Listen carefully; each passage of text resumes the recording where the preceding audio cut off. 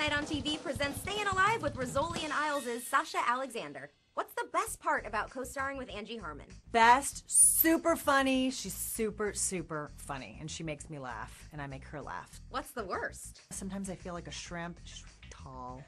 And in heels, we're good. We're even. But if she's in heels and I'm not, especially in like the autopsy room, I look like I'm 14.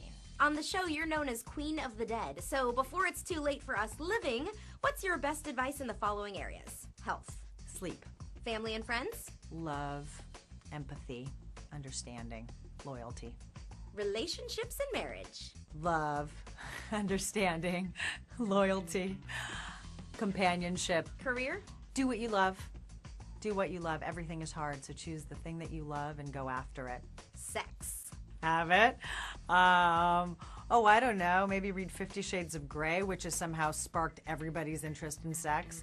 That and, do it with someone you like. Your character is a fashionista. What's unique about your style in real life?